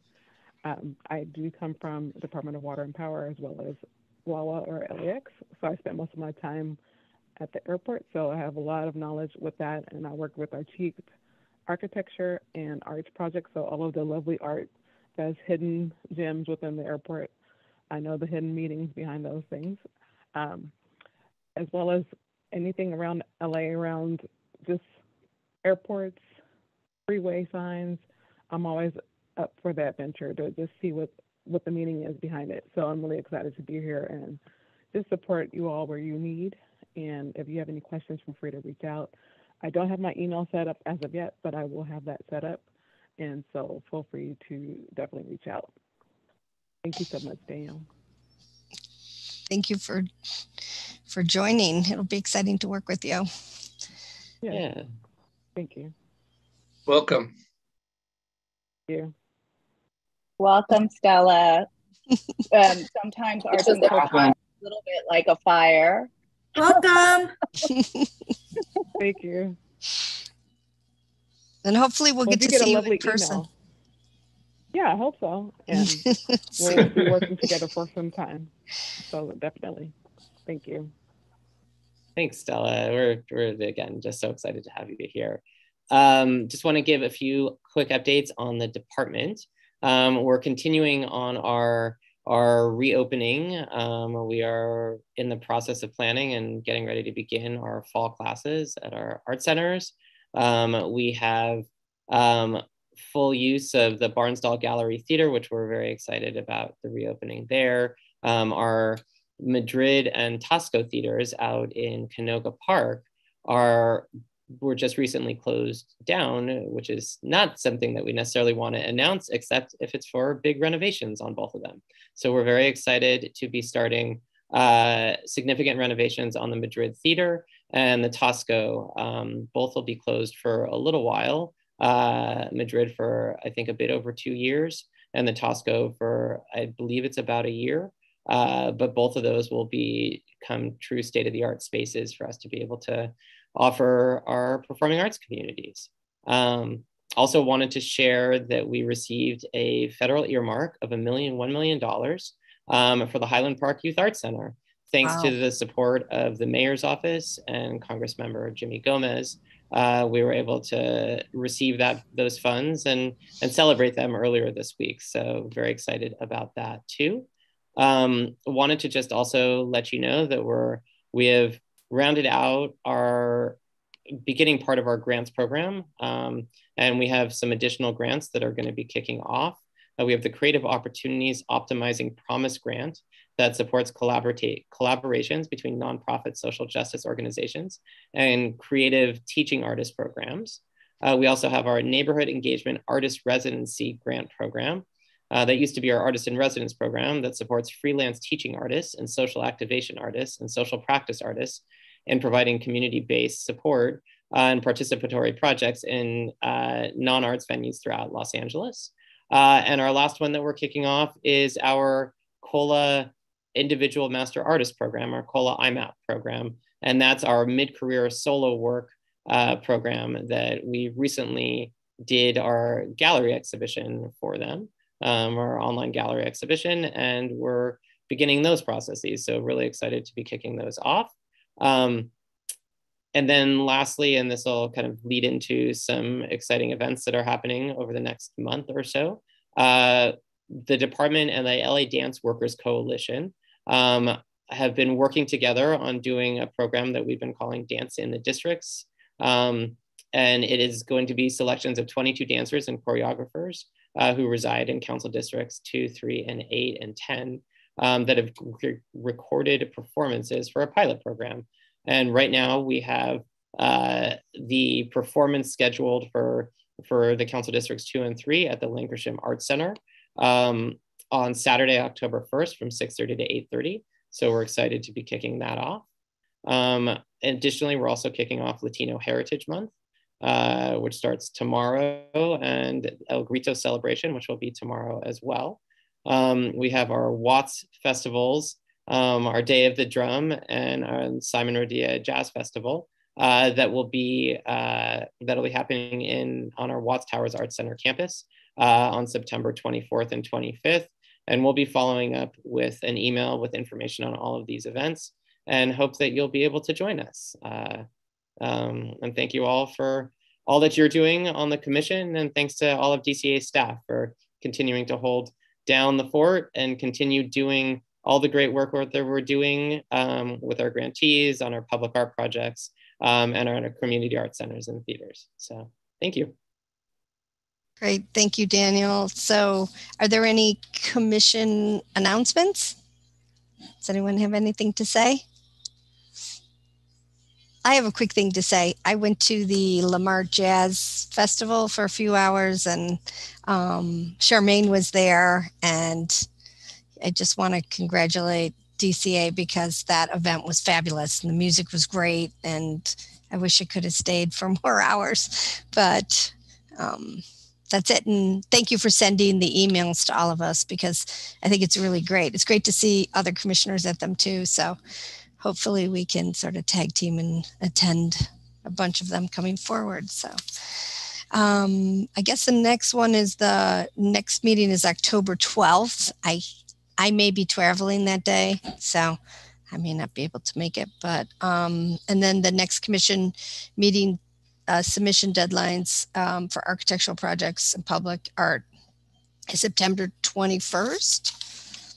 And I think that's it to conclude our meeting. So I think it went a little longer, but I think it was important that the artists really got time to explain their projects. So it was great projects today. You guys are doing good stuff for the city. So on that note, does anybody else have anything else to say? Comments? Nope. Thank you for your work, DCA. Yeah. Yes, Thank you so much, Yeah. Steph.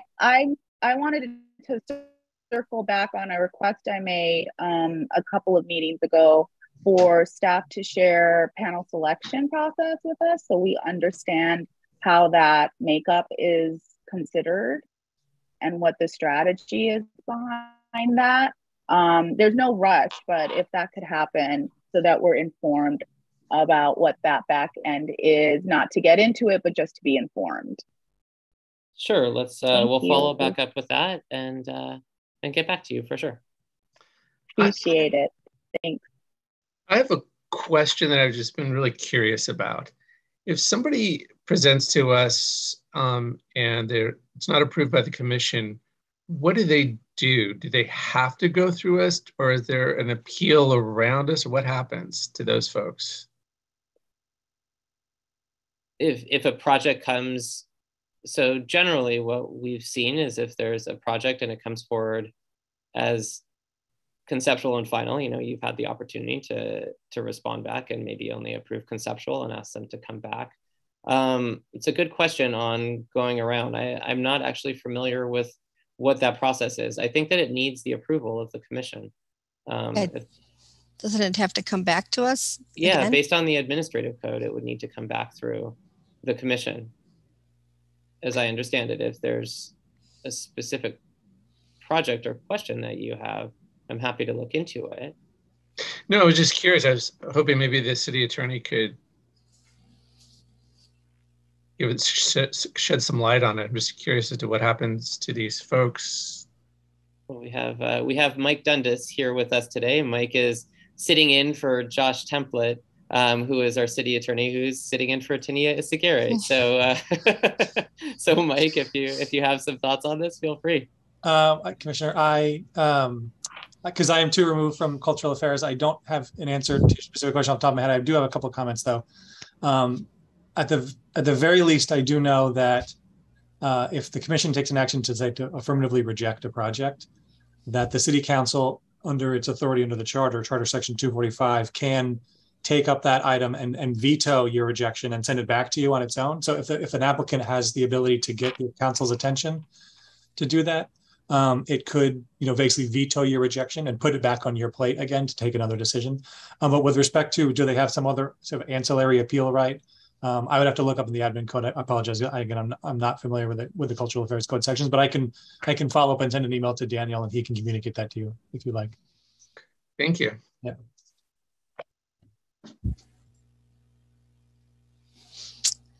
Is that it? May we go now? Yes.